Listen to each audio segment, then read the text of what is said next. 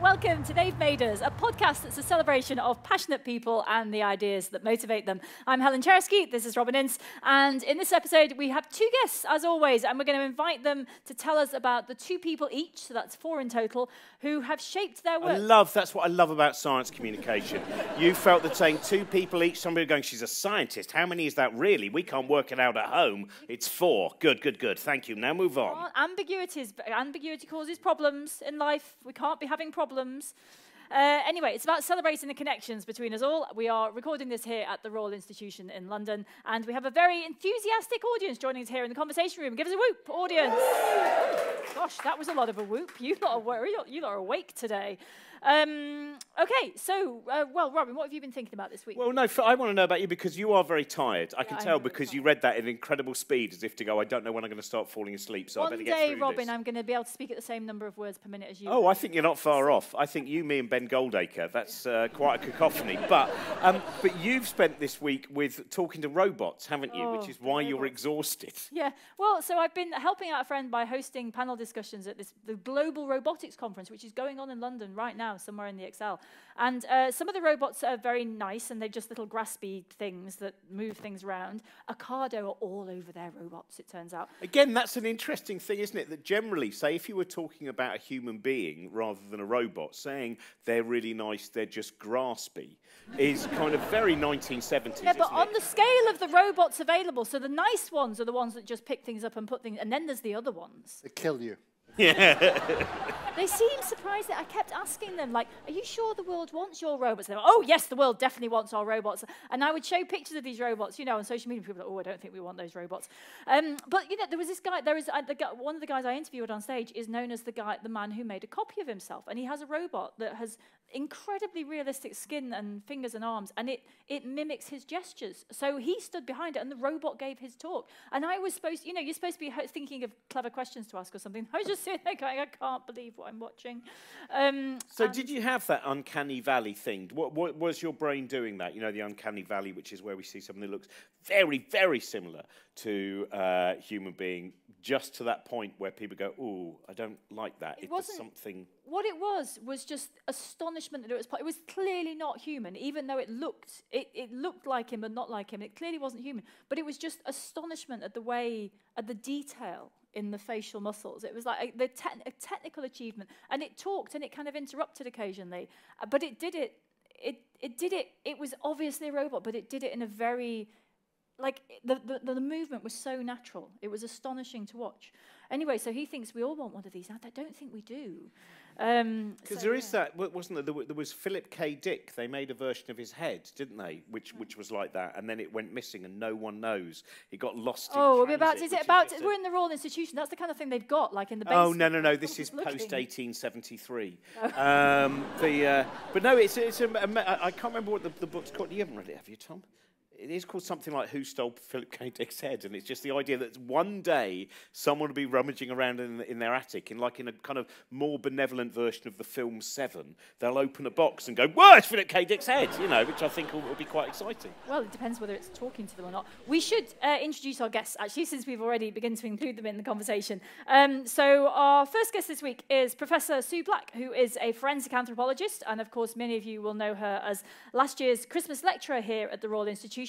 She gave her lectures on secrets of forensic science, and she's had a very distinguished academic career, and as well as doing all sorts of things like investigating war crimes and suspicious deaths, and she's now the president of St John's College, Oxford. And our second guest is Professor Tom Shakespeare, who is a professor of disability research in the medical faculty at the London School of Hygiene and Tropical Medicine, and a well-known campaigner for disability rights and a writer on disability, genetics and bioethics. But there's an interesting link between, because Tom and me, and you probably met for the first time only a few years ago, Yep. and our dads went to school together, didn't they? Which is kind of intriguing. Yeah. And my mum worked with a famous comedian's mother, so it's all very spooky. Yeah. And Sue, as well, when you did that Christmas lecture, which I thought was a fantastic Christmas lecture, what was that? Because if you didn't see it, go and watch it now. Go and because it was this wonderful thing, basically creating a kind of trial scenario based on the evidence around, and it was quite complex, wasn't it? What was the hardest sell in terms of, because obviously some of the information you've got, and this is predominantly for children as well, even though I think all adults should watch them, but some of it obviously has a kind of a level of the grotesque and the gory. What surprised you that you managed to sneak in? I think for us it was, we wanted to be able, you can't do a Royal Institution lecture without animals. So whether they're llamas or goats or dogs or cats, where they have to be animals, there's always one. And we thought, well, how do we get an animal? And we got a cadaver dog in, and because we're going to be looking for a body. But the trouble is, our cadaver dogs are all trained on human blood, and the Royal Institution, oh, you can't have human blood. And I think, well, we can't get the dogs trained and get them to find what we're looking for if we don't put human blood there. So we managed to fool the dogs. That's all I'm saying. I'm not giving any secrets away. But we did manage to fool them. That sounds worse than whatever it was you might have said otherwise. Not going there. I'm just not going there because I couldn't possibly give up that secret. To my shame once, these kind of things. So I was filming once with sharks that, and we were supposed to be proving that they don't go for human blood because sharks are not stupid. And I was like, oh, well, I'll just, drip some blood in there. Like, oh, no, you're the presenter, you can't give any blood. And I was like, no, like, I'm not letting some poor researcher donate blood to this cause and not me. And I was really insistent about it. And then they sneaked me away on the health and safety thing, and the researcher donated drips of blood to this shark. And I was so appalled. So I have not been able, I would have donated blood for the dogs to make up for my I may have deficiencies. I'm regretting that now. Same thought train. What I would have done is snuck in a chemistry lecture, because if you get someone like Andrea Sella, they are naturally clumsy, and more often than not, may well blow a finger off, and then just use whatever was left of them. But what we had was a wonderful moment when we were just a week away from filming one of the lectures, and of course, unfortunately, everything went to the lawyers, because it has to go to the lawyers to make sure that everything gets passed. They went, you can't have a murder. It's forensic science. What do you mean you can't have a murder? And then they said, well, you can't call it a knife. No. What do you want me to call it? You can call it a dagger. You can't call it a knife, because there's knife crime, there isn't dagger crime. See, I see, and obviously you are originally, you used to be at Dundee University, but there's nothing more Crocodile Dundee now than seeing you go, call that a dagger? This is a dagger.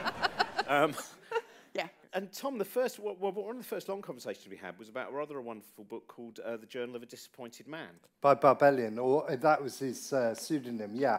And it's all about disability, and he writes as a person who is confined. He's bedbound, we might say. And now there's a prize, the Barbellion Prize, for the best book written by a disabled person. So it's been going a few years. It's a very good thing. But we were both very enthusiastic about that book. It's the most again, please find... I bought it because I do judge a book by cover, and it was the old Penguin, I think the purple, I can't remember exactly, which is memoir, I think, memoir colour when they have the different systems. And I just thought that title, The Journal of a Disappointed Man, then it starts with that line, which is, I was going to... What was it? I was going to write an essay on what cats do in their free time, but I've now...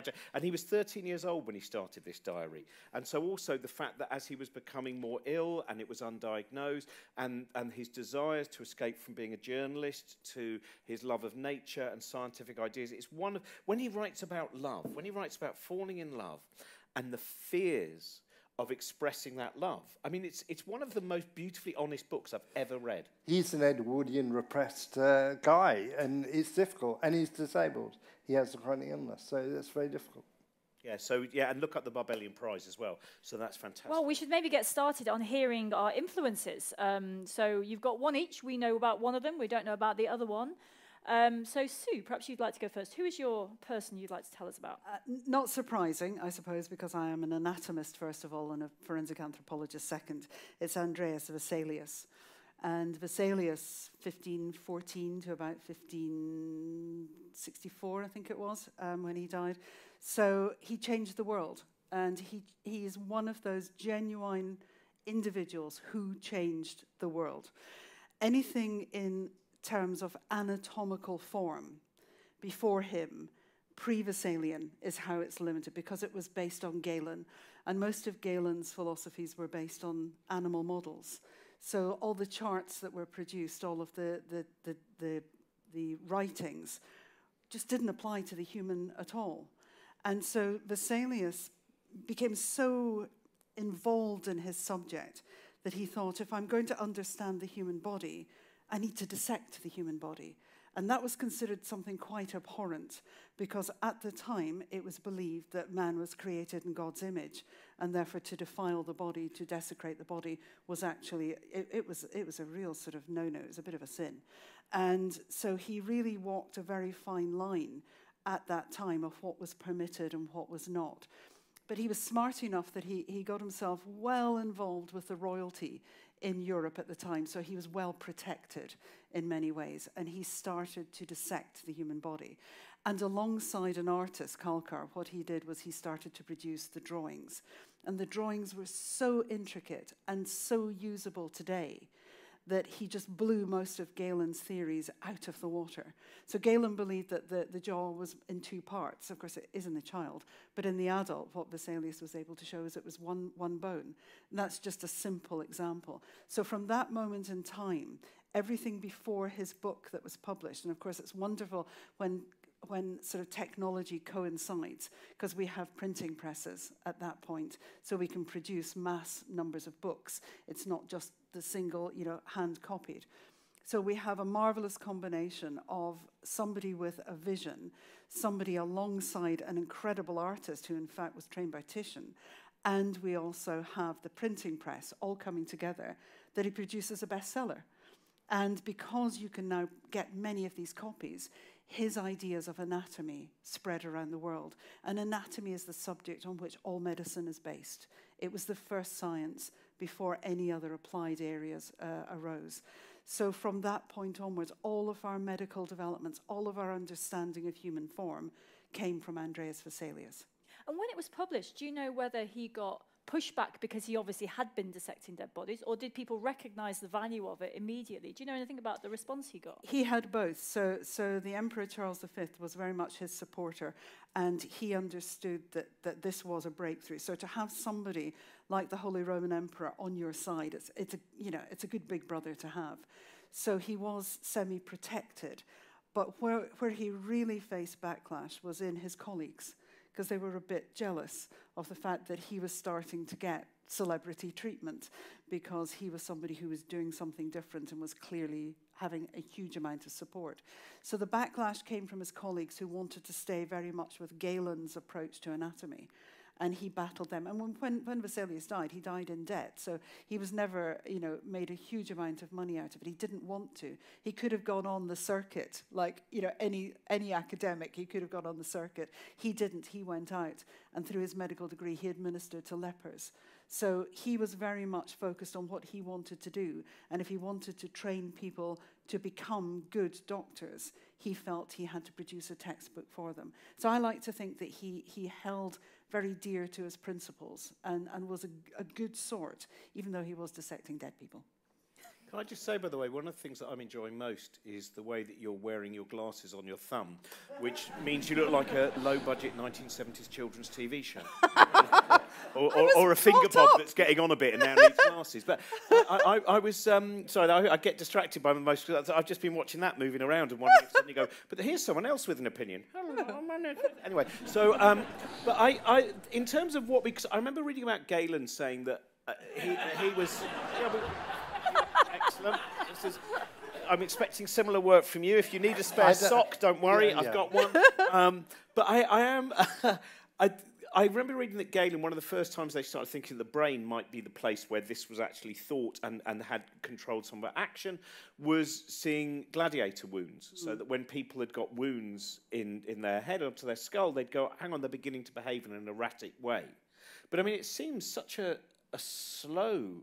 Very. process. And that is all because I think, was it Aristotle who he always told, he had this whole thing about how many teeth a woman had. Yes. And it was wrong. And that's one of the easiest experiments to do. I mean, that really is. That's open wide and I'll count. He believed men had more teeth than women because men have bigger mouths than women. But he could have just said, oh, I mean, that... So apart from those things like with Galen and stuff where there would be accidents and it was almost impossible, the rest of the time was a lot of people just going, well, we don't need to observe, we just need to think very hard. And based on animals. So they would dissect animals and assume that it was going to be the same in the human. So they believed that because there were 4 chambers in the heart and there were 4 humours, each chamber was for a particular humour. You know, so you just create the story around it. But it persisted for 1,400 years. A long time people were just disciples of Galen and disciples of that very slow process of development, which really wasn't development. In many ways, it was regression. And then you get this wunderkind coming along saying, this is all wrong, and here we're going to show you it's wrong. And he can do that because every time he dissects another cadaver and another cadaver and another, look, they're all looking the same. So what I'm seeing is correct. But he was quite respectful of Galen, so he wasn't out to just diss him completely. What he was prepared to say was, the reason he didn't get this right was because the dissection was done on a dog or a cat. It wasn't about any point saying that, you know, Galen was a charlatan or anything like that. But Vesalius was not, I mean, he sounds like an Italian Vesalius, but he wasn't, was he? No. So he was Flemish. So he was born in what is sort of current-day Brussels. And von Wessel was his family name, which means weasel. And if you look at his coat of arms, it has 3 weasels on it. So they all Latinized their names because it made them sound more... Better, yeah. Yes, it made them sound more educated. So he's a posh weasel. He's a posh weasel. What about, sorry, I just wanted to ask about your experience, because I presume obviously you've attended autopsies, and I just think about the time that I had a brain scan and being able to look at... Did they find anything? No. It's empty. It's a Schrödinger system, by the way. I'm in a superposition of basically having no brain and an enormous brain, somewhere in between. But it is... I know that was genuinely. I wondered if that would happen. if as long as I didn't know that I didn't have a brain, it would be fine. Somewhere between the Wizard of Oz. But I was just wondering in terms of how much it changes for you and the sensation of yourself. Like when I saw my brain, there was just that kind of, wow, that's it. That's the object inside me. And you, if you're attending an autopsy, for instance, and then you're thinking about what is inside you and the actions that are going on in your body all the time, how much that changes your sensation of what it is to be alive. It's interesting because I do look at people knowing what's underneath the skin. So I do look deeper in my own mind than what we see superficially. Everyone in the room is suddenly very nervous. So if you're in any doubt, if you look at the back of your right hand and you find the vein patterns on the back of your right hand, they'll be different to the vein patterns on the back of your left hand. And that's just simple, obvious anatomy. So being able to know that there are differences, every single one of us has anatomical differences in everything. And when you first go into a dissecting room and you put that blade onto a scalpel, and you know that you're going to cut through human skin, it's a Rubicon. You can never go back once you've done that. And in anatomy, you either love the subject or you hate the subject. And if you love it, then you can lose yourself in that world. It can take you 10 years or more, if you ever, to learn all of the anatomy within the human body. It's just such an incredible specimen. It really is. So I taught at Norwich Medical School, and I went to an anatomy lecture doing a sort of a peer review of a lecture, and it was cooler. And people who had done lots of anatomy lectures said, you will be hungry. Oh, yes. Come out. So tell me about the hunger. So everything we talk about relates to food. Yeah. So, for example, when we would have ambulance crews in, for example, and in the dissecting room at that time, you embalmed bodies with formalin. And the ambulance crews, we were teaching them anatomy, we would always refer to, muscle looks like tuna, doesn't it? You know, because it's slightly brown. But we knew, because we'd arranged with the canteen, that when they went back to the canteen, it would be tuna salad that night. And so, you can play with people's minds that way. But it's always food. You're always hungry. You are hungry after a dissection. I'm vegetarian. Yeah. Would I be hungry? Yes. Yeah. You look at it and you think, ooh, meat. Yeah. Yes, that does not make me hungry. Anyway, I was just curious. Yeah. What about the emotional relationship with it? Because I remember talking to a woman who's I think, going to start the first body farm in Canada. probably all know about body farm, basically where you can leave your body to a body farm, and then it's to find out the way that different bodies kind of will basically decompose. And she said, my mum and dad have both given their bodies to a body farm, and I wondered how I would feel. And I thought, yes, for the first 5 or 10 minutes, I'd probably be sad, but then I would very much think, well, this is not them, this is their vehicle. And I think I kind of feel like that as well. And I wondered whether there was a change in your feeling of the attachment to the physical self and the mind. So anatomy as a subject, it's ingrained in you, the whole importance of dignity, decency, respect. And I personally have problems with body farms. Bodies are left out to look at how they decompose, how they rot, animal activity. There's a part of me doesn't see the decency, the dignity, and the respect in that. When you look at the science that comes out of most body farms, it's very specific to that area. So if you take 2 bodies and you bury them in the same field, maybe a few meters apart, they will decompose differently because the bodies have a different environment themselves. One may take prescription drugs, the other may not. One may be wearing clothes, the other may not. They will decompose differently. Animal activity, if you're partly under vegetation, so bushes or trees, or you're out in the open, you'll decompose differently. Whatever time of year it is that you go in, you'll decompose differently. So it doesn't necessarily bring us to a point of saying we're any more aware of the taphonomic processes, how a body breaks down, thanks to body farms. But they make great news stories and great films and great novels and those sorts of things. But I question whether there's a validity to it. I certainly wouldn't want to have somebody of mine in that position where the camera is watching animals, consuming the flesh, my mother melting away, whatever it may be. I wouldn't handle it. How would you do that science? How would you find those things out? There is no easy way. So there are equivalent facilities that use animal models rather than human, and pigs are probably as close to the human model as we can get. But the science is so imprecise that I'm not convinced that there is a precision to that, because there are so many variables. How do you account for them all? You probably can't. And so there comes a point where science is great, but if it's not getting to the end point and you're not getting the result, you can flog the dead horse as many times as you like, it still isn't going to get back up and live. And I think we're almost at that stage with taphonomic facilities.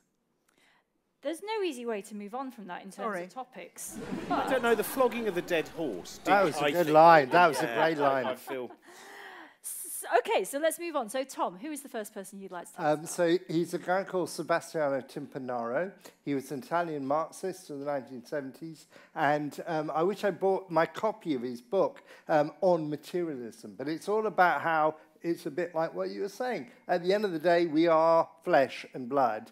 And as you, in my area, which is understanding disability, there's a sort of social constructionist strand, which would lose sight of the fact that we are bodies, and the bodies and minds don't work very well, and they fall apart, and they don't do what they're meant to do.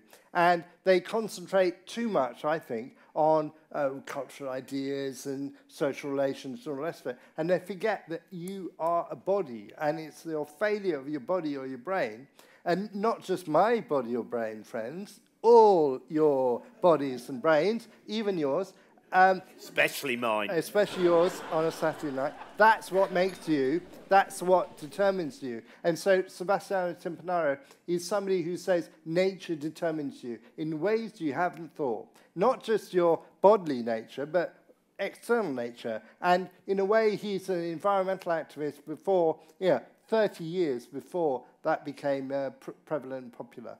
So he's a very interesting thinker. What he says is fairly obvious, but it is a rejoinder to everybody who thought that to be human is to be clever and to be the Lord of all you survey. You're going to die.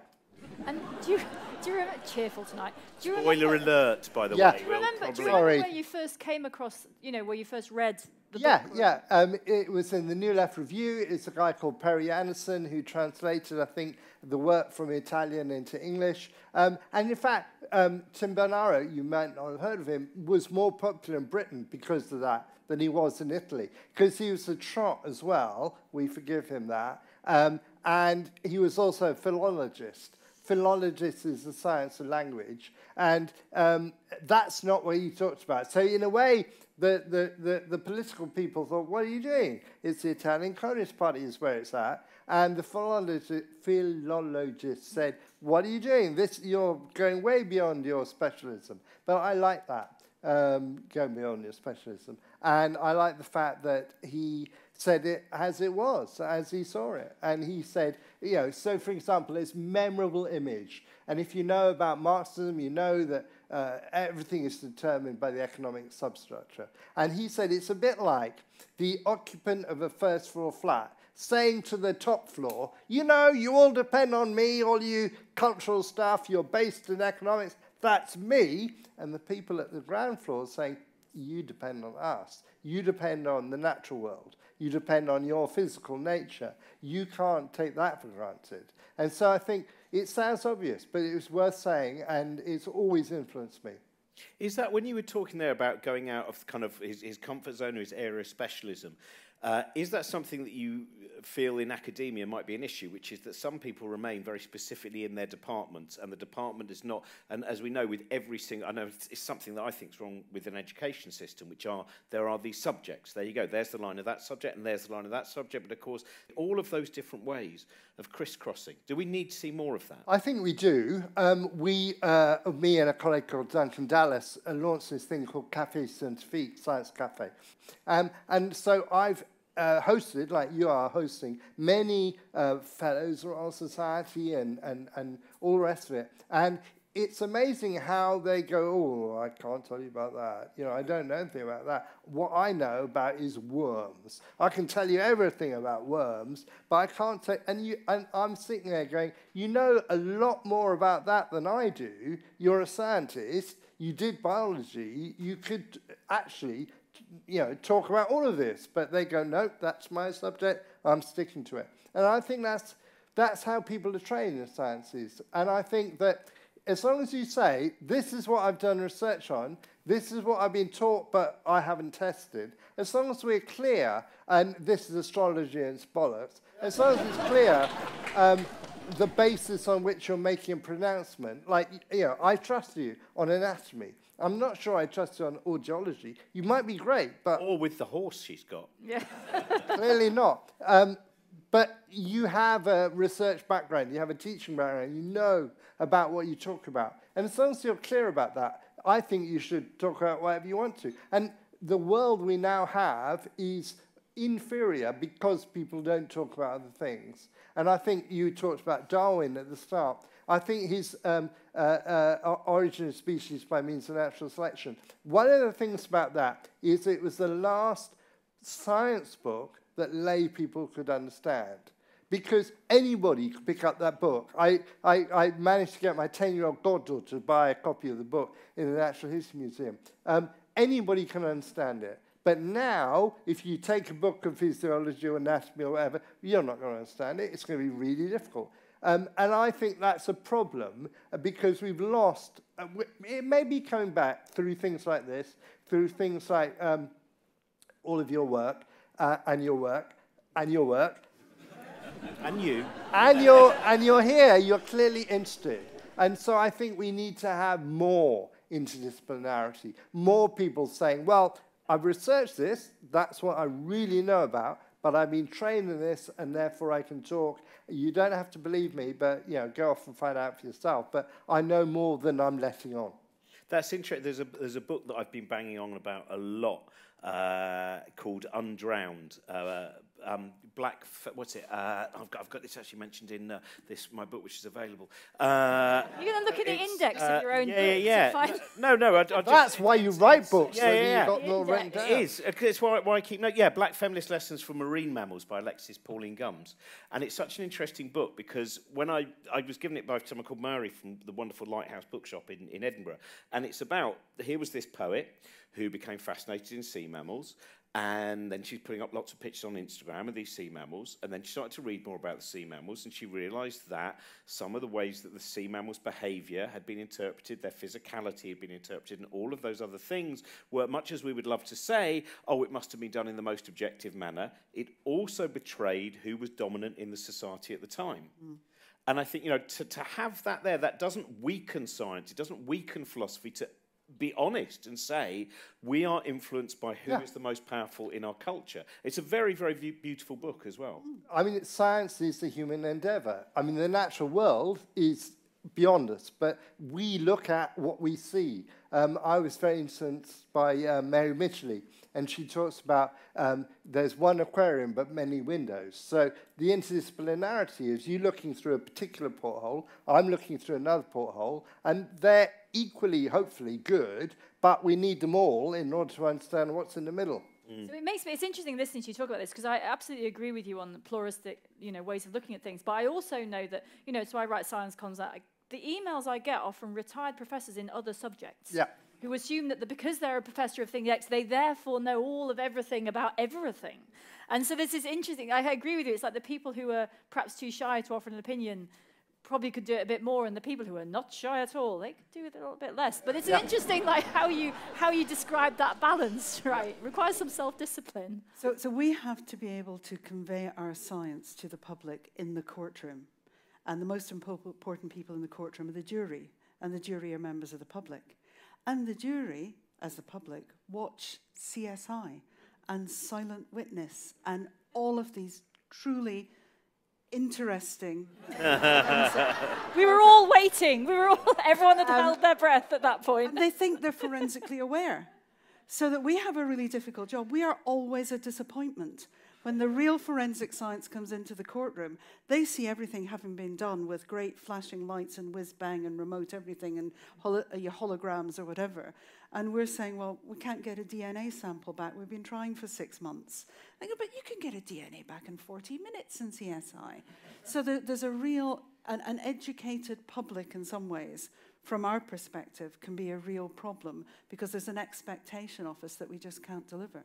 Isn't it? Sorry, Tom. No, I absolutely, as you say. I'm reading a book called Quantum Bullshit, which is all about how quantum physics is used totally spuriously to give sort of, this is quantum shampoo or quantum breakfast cereal or whatever it might be, because quantum sounds good. We want more of that, please. And it's all about how ideas pass into popular culture and lose what made them distinctive. So, but we'll move on from Deepak Chopra, because he does that all the time. I imagine he appears in this book that you're reading quite a lot.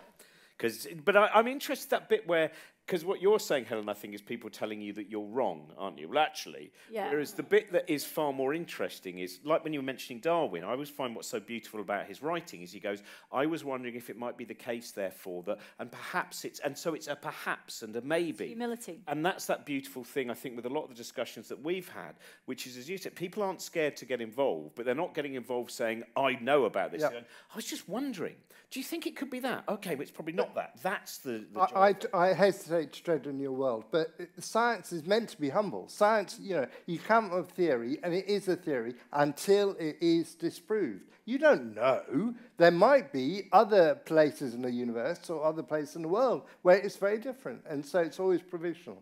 So for us, it's about identity, and we're always looking to say, is this the person who we think it is? And there is no way to be 100% certain on the identity of a deceased. So if, a body is found where you don't expect it to be, it's on a hillside or whatever, you can take the DNA samples, but DNA is still based on a probability. Now, it might be a very low probability, but it's 1 in a billion, but it's still a probability. So you can never be 100% certain on identity, but you can be 100% certain that it's not that person. And that's quite difficult to get across to people, that we have certainty in one part and the certainty is in the negativity, but we don't have certainty in the positivity. So you can disprove something, but you can't prove it. Yes. I think that's a guide to life. Can I ask you, just about, because while we've got here, that thing, I was watching the film Gorky Park, and Ian McDiarmid. I haven't seen that in years. It's got a great soundtrack as well, and Alexi Sale and Lee Marvin, and they're only filmed together, I think, tragically. And Ian McDiarmid plays one of the, before he went to the dark side, plays one of those people who gets a skull, and then they end up getting a face that looks exactly the same as the person who is actually the missing person. That technology of being able to take a skull or or rotting bones and then build, how true is that? Because I find that just amazing. So if you speak to the experts in that area, what they will say is we are trying to build a likeness that is sufficient to jog somebody's memory. So that looks a bit like, and then you've got a name that you can go and check. So you're not trying to produce a fantastic replica, because you look different if you put on a few stone or if you take off a few stone, if you grow a beard or not. Give me long enough, I'll challenge you on a beard. So the faces will change. And we're not trying to get a perfect representation, just enough to jog a memory. But I have seen reconstructions done that we have subsequently then gone on to prove who the individual is, that you've thought, my goodness me, there's no doubt. So sometimes it's really good. Now, if we get it right, of course, then it's likely because they were close. If you've got a facial reconstruction expert who's not very good, chances are they're going to produce a face that wouldn't look anything like the individual. So you don't get the identification. So you don't know whether you got it right or not because it remains a cold case. The only ones you do know is when you get the actual hit. So it's stacked in that way. But some of the reconstructions are phenomenal in terms of how useful they are in the process.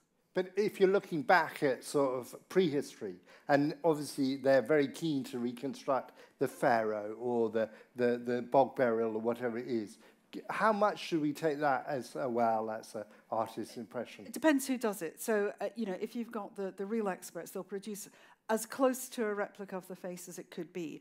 But what you can afford to do with the archaeological is play around with it a bit more. So you can change skin tone, you can place hair on, you can, put jewelry on, whatever you like. In a forensic one, you don't.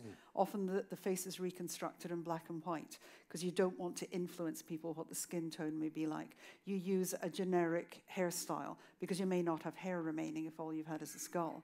So you go very broad and very generic on the forensic ones. But on the archaeological, you can have a bit more fun. You let your imagination rip, yeah. A bit more fun. We should probably get on to your second people, because the podcast... People? The second people. We have one each. No, I know what you mean, yeah. It's been a hard week, all right. So, Sue, your second your guest. people? I just happened to notice it was here, and so it's Billy Connolly. Oh. So Billy Connolly, as you might tell, I'm a Scot, and as a teenager, he was one of the first performers that I went to see, and of course it was terribly rude. I was in Inverness, which is in the Highlands of Scotland, so the things that he was saying was shocking, which as a teenager was just wonderful. But I can remember it was the first time that I was aware of my sides hurting with laughter and tears rolling down my face.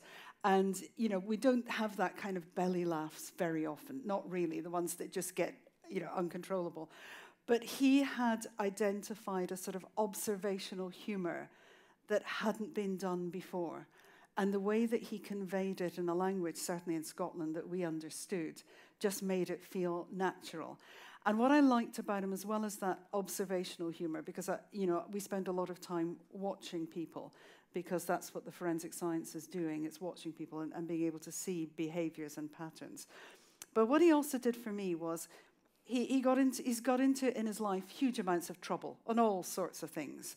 And in one particular point in Scotland, he really got himself in trouble with the church. And they were out, campaigning against him. They had pickets outside his theatre because he was saying such dreadful things. And I can remember him being asked, why do you do this? And he said, well, if there's a God, and he doesn't necessarily believe there is a God, if he's a God, He's bigger than all this. He's not going to worry about one wee guy from the shipyards poking fun at you. So what are they worried about? Why do they find me such a threat? And for me, that underlying humor, I started to realize there was a real power in humor, which you know better than anybody else. There is a real charisma and a real power in humor. And in my job, you need to have humor, because some of the work that we do is truly horrendous. And we need to have that black humor that gets you through a situation. We never make fun of the dead. We never make fun of the family or of the situation. But we do play the most ridiculous practical jokes on each other. And some of the funniest places I've been in the world are mortuaries, because you need to have that humor to get through it. And he would get that. So I just loved the fact that his humor was, it appeared to be very almost superficial, but it wasn't. It was incredibly broad and incredibly deep, and he knew how to use it. And that, for me, was showing how you can wield that power of comedy. Also, his curiosity. That's the thing. One of the many things that marks him out as being, I genuinely don't think there is another comedian who is anything like Billy Connolly. There's not, with most comics, we can all go, that person's a bit like that person's a bit like that. But with him, and that darkness, I remember the most recent stand-up show that he did, which sadly probably will be his last one, but it was a fascinating thing to watch his stillness, because, of course, we were always used to him flying around, and then he was very, very still. And one of the first things he said as he walked on, he got to the microphone, he said, now, I'm going to first of all tell you what's wrong with me, because I don't want you symptom spotting throughout the show. And that acknowledgement and that joke about, and then what was so amazing was then every time he did act something out, the focus was so intense, and it is. I think you're right as well. That darkness. I mean, since things that have been revealed since his wife Pamela Stevenson wrote the book about him, and all those kind of things, and the abuse that he experienced when he was a child as well. And I think when someone like Billy Connolly talks about that, it's tremendously empowering for a lot of people, because he really is a hero to so many people, and that compassion. It's like, the shipyards. I don't know, have you ever seen the documentary he did about Stanley Spencer? He's a great fan of the artist Stanley Spencer. Yeah. And, of course, Stanley Spencer did these enormous paintings of the shipyards, which give you kind of synesthesia, because they're just so... and his fascination, that's the thing, isn't it? I think more than comedy, the thing I get from Billy Connolly is you must never stop being curious. Yes. About why is that doing that, and who's that over there, and what's that noise, And there is a humility in him as well, because I remember him being asked, what makes you different from any other comedian? He said, I have a banjo. And I just thought, that's a great line, and it's there, and it is the humility. And did you feel it gave you permission? I mean, there's that thing, isn't there, when you see, you sort of want to do something, but when you've seen someone else just do so much more of it, did you feel that because he was speaking in the local, not your local dialect, I assume you're not from the Glasgow shipyards, I don't know, probably going to get myself into trouble here, but, might have visited the Glasgow shipyards once or twice, but never. But did you feel did you feel enabled by it? Well, you were watching somebody that you could relate to, so somebody in a native tongue who was just breaking barriers and breaking down all these boundaries. And knowing that could happen, I think there was an element of a role model, I think, in many ways. Now, I have no comedic ability in me whatsoever. If I was, I wouldn't be an academic, would I? You do. That's such a lie. I mean, because one of the things that I love is every time that we've done events together is you can see the playfulness. And you can see the fact that when you're... so you do, I want to refute that immediately. Thank you, Matt. You are very kind. I find humour in life, and I find humour in myself, so I like to laugh at myself, but I think it's the way, as he does, you hide behind it. So I learnt that he created humour as a shield, and I needed to create a shield as well, because it's part of the protectionism for the dreadful job that we do. And I think he gave me that shield of humour more than anything. If you can self-deprecate, you can hide behind anything. Yeah, I think that there's something that I've never talked about before, because but when my mum died, and she'd lost some of her teeth in an accident, so she had a kind of plate and stuff, and there was something. So there we were. We just lost our mum, but the comedy of trying to put that plate back in. like in the same way the bum note of an organ or something like that. That to notice that there is, you know, absurdity, preposterousness, and levels of slapstick at the same time, and that all of those things exist in the same, can exist in the same moment. That one does not belittle the other. That it's like kind of you're experiencing the worst things, but at the same time. You're right. I mean, when my mother was dying, I went with my 2 girls, and my girls to visit her in the hospital, and they were just very young. They were 10 and 12 at the time. And we thought, what do we do? Do we sit at the bedside and cry and moan? No. We became the Von Trapp family. So we sang. And we sang every song that we could think of, from Disney through to Christmas songs, through to everything, even You Canna Shove Your Granny Off a Bus, which was probably not appropriate. And the nurse would come in, and we'd just fall about laughing. And I thought, you know, if it's true that the last sense that goes before you die is hearing, then what my mother will have heard is us laughing. And, you know, it's a love, it's a joy, it's a laughing. She won't have heard us crying. And I think that's the last gift that we could give to her. And I wrote it in a piece that I did. And a young man came up to me at a book festival, and he said, thank you just for that, if nothing else. I laughed when my mother was dying, and I felt guilty about it ever since. I don't now. And I think, you know, if that's the sort of thing that you can do, there's a purpose. Amazing. Okay, Tom, let's hear your second. I want to talk about Billy Connolly. But, so my second guess is, I'm trying to remember when she laughed, Frida Kahlo. I'm interested in Frida Kahlo for many, many reasons. But she was born with a disability. She probably had spina bifida. Then she developed polio. So you can see many portraits, sub-portraits, where she's wearing a long dress. That's because her legs were disfigured by polio. And one had a caliper of built-up shoe. And then, of course, she had that terrible, terrible accident with a bus, where a part of the bus went through her, skewered her. And all her life she had terrible, terrible pain.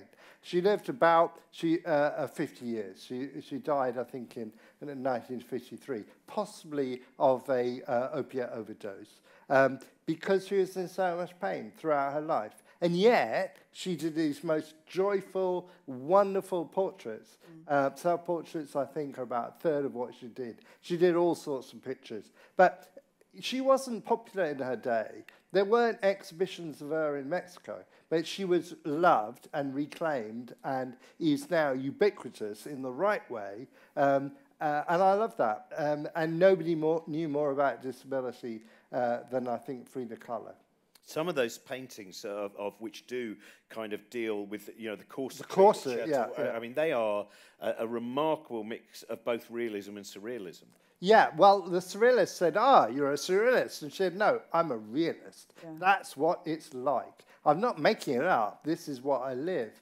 And I love that. Also, her mum was Amerindian, was indigenous woman, and so she's got all of that history and a way of looking at the world. I think she's great. And, you know, in the modern era, you know, she's truly androgynous. You know, she said that her partner was Diego Rivera, and she said, I like him because of his breasts, and he likes me because of my moustache. So, yeah, she is very playing with gender, playing with the way that women should be, and I think that a lot of what we see today, and you might like this or you might not, like Tracy Emin or a lot of artists now, are free to be themselves because of Frida Kahlo. She made it possible. She said, you can make art about your body, about yourself, and it'll be good.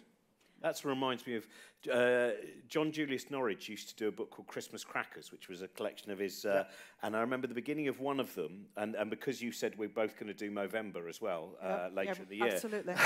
has an Italian word which was, I always remember, it was baffona, which meant woman with a not unappealing moustache, which I think is, but that is, I think that those, it's interesting, isn't it, that we see now, you know, also with people like Dorothea Tanning and Leonora Carrington, and I think also a resurgence in Lee Miller. Yeah, that there was a told story that became untold and unravelled, and is now Yeah, there's going to be another exhibition at Lee Miller, quite rightly. Fantastic photograph. And Leonora Carrington, only in the last few decades, has come back to the world as a surrealist writer. Fantastic, really good. Rightly and understandably. But some of them brought up children, like Louise Bourgeois. She did nothing until she got rid of the kids and then did her own thing. Others were not discovered, were in the background, but there's some fantastic art in the 20th century made by women that is accessible to everybody and is like life-changing. And what was the reaction at the time? You know, because you said between the sort of first part of the 20th century. So what did they think? Well, she didn't have exhibitions in Mexico. But did people recognise her? I don't think so. No, I don't think so. So what changed then? How did she become? Well, there's a famous exhibition at Whitechapel Gallery, I think in the 70s or 80s, which brought her and said, you know, she's not a folk artist. She is an artist, and we should look at her. And I think that was very influential on a lot of young British artists who were coming to fruition at that time. And now she speaks to us. We relate to her. She's a powerful woman, but she's also a vulnerable woman. And she's not white, you know, so all of the elements of her, she plays with gender, all of the elements of her we see ourselves in, and I mean, she's not, I don't think, she's a great painter, but there's a lot of great painters who are not great painters, you know, and yet her ideas and way that she represented, I think the biopic that came out, Frida, was very powerful, very influential. Suddenly she is, you know, what everybody wants, and rightly, because she was neglected for decades. It's interesting, that bit about not being a great painter, but being a great painter. There was a thing, I think we were talking about last week, I just read an essay by Andy Warhol in his book of philosophy about how he didn't like professional entertainers because he knew they knew what they were going to do. And that's why he was more interested in amateurs. And then someone also, John Cage, I think it was a John Cage quote, might have been a Philip Glass quote, but it was about, there's no point in spending too long doing what you know how to do because you won't discover anything. And I think that's, you know, you mentioned Louise Bourgeois, and that, the exhibition at the Tate Modern, where every room you went into, she went, oh, now she decided to start making sheds. Yeah. Oh, now she decided to start making these really fascinating kind of fleshy sculptures. Now she's doing what almost look like potato prints of human beings. Like when she's about 100 years old, it's like, bored. Right, I know what I'm going to do now. Yeah, sheds. Yeah, yeah. And we yeah, all through my school days, and yeah, Picasso, he's the best. Yeah, and he has these different periods and blue period and all that stuff. Bollocks. You know, Louise Bourgeois is way ahead of him. And Frida Kahlo and all these people, often women who were neglected and who now flourish and are celebrated rightly. So do you have someone who, in terms of artists, who you kind of either rediscovered or suddenly gone, oh, I hadn't really... You know that bit where sometimes you're staring at a painting that you might have seen many times before and it suddenly becomes revelatory?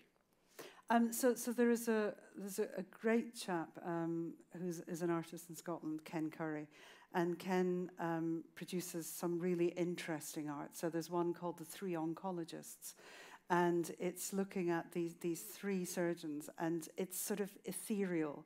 It has a sort of ghostly appearance to it, and there's clearly something in front of them, which is, you know, equipment, I suspect, because they're doing surgery. But they're looking over their shoulder at you.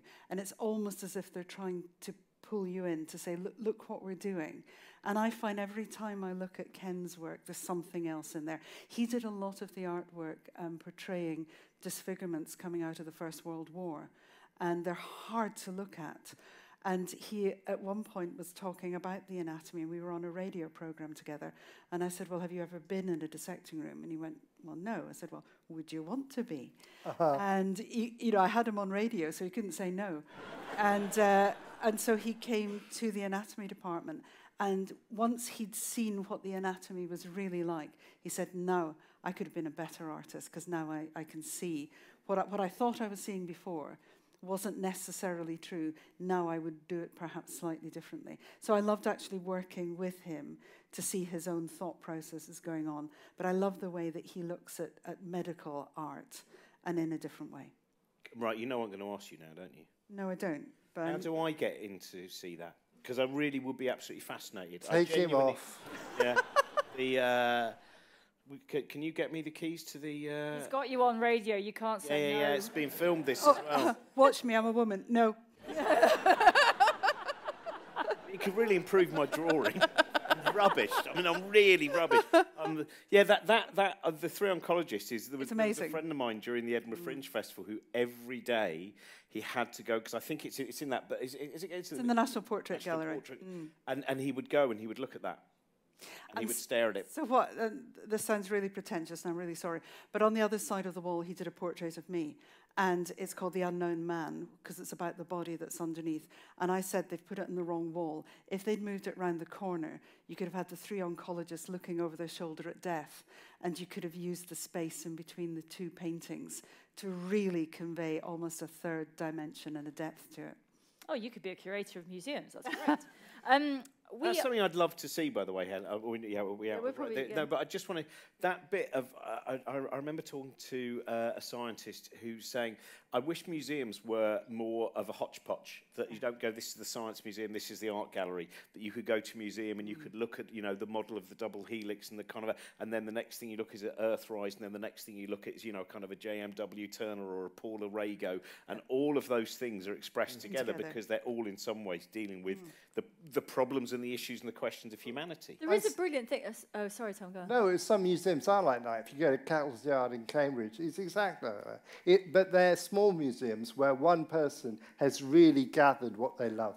Well, the other place you find it actually is in museum stores, because they store things according to size. So all the big things are next to each other, and all the medium things are next to each other, and you get these amazing combinations. And there are not many museums. So actually, Royal Museums Greenwich has a collection centre where you can go, and it's not just where they do the restoration, but it's genuinely where they store the collections, and you can go and see. And they pull out these drawers, and it's got all the shoes that are the same size. But some of them are like the shoes that came back from the Titanic, and some of them are the shoes that were dug out of a churchyard somewhere. I don't think anyone's dug in shoes out of churchyards. I hope not. Anyway, but the point is that it does exist, but it's not celebrated enough. I think that everything, display things by size. I think that's a great. I would love that going. Yes, we don't like the little room very much, and we're not really sure about the big room, but the medium room seems just right. So we're very happy with that. Okay, well, on that point, we are very sadly out of time for this podcast. So thank you very much to the audience for listening and laughing along. Thank you to the Royal Institution for hosting us, and thank you, of course, to our two guests, Sue and Tom. We have to do the Patreon plug at the end because Trent scowls if we don't, but both of us are rubbish at it, so I'm going to try, and then Robin's going to probably correct me.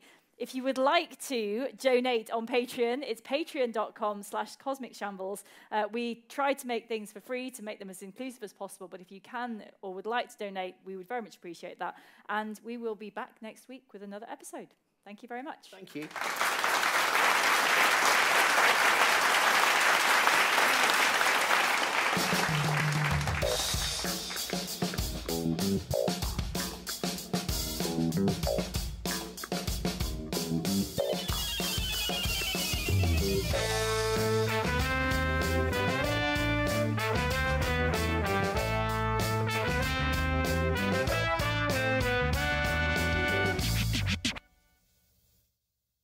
Really hope you enjoyed that, and we've got loads of other new ideas coming up. We've got quite a few things that we've made already, and we've got plans to make a lot more things. And if you can help, it would be great if you could go to patreon.com/cosmicshambles to help fund all of our big ideas and some of our quite small ideas.